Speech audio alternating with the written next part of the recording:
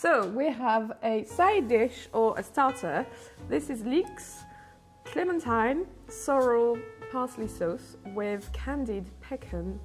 Walnuts. Oh yeah, sorry, I said pecan. And chestnuts. So this is really nice because you get all of the flavors from Christmas. Okay, let's make a leek vinaigrette with clementine, candied chestnuts and walnuts. So we're picking sorrel for our leeks dish. Yes, so this is common sorrel. You also get wood sorrel, which looks a bit like a clover and grows in woodlands. But this longleaf sorrel has a kind of back edge on it that's like an arrow. And it grows in a basil rosette on the floor.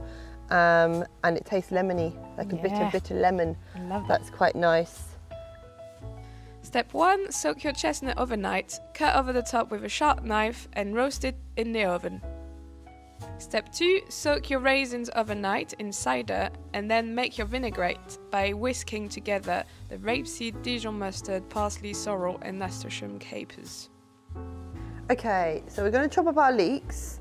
These are leeks from the garden, and like things in the garden, organic garden, we get little bugs in them. But we don't care. We eat around it, we peel them off, we check out what's going on. You can also find allium leaf miners in your organic veg that you buy from a veg box or from a shop. So just always check if you've got them. They're not dangerous. You just pull them out and they're good as anything else.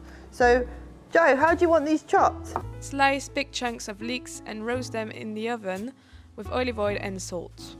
Roots! The roots from the leeks, will be roasting them with the leeks. Let's see how it goes, but you can definitely eat them. So sprinkle with a bit of salt and rapeseed oil in the oven for 20 to 30 minutes. Step 4, roast a handful of walnuts and chestnuts with maple syrup and salt.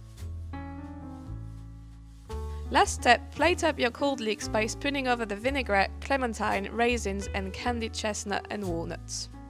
And bon appétit! Ho ho ho, ho ho ho, ho, ho, hey ho.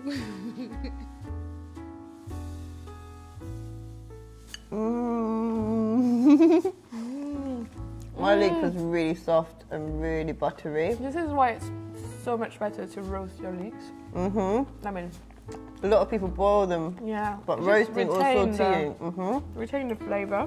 Wow, that's really good, Joe. And we've added the roots, so that's great. And the walnut. Yeah, the walnut gives it a really nice sweetness. That is delicioso.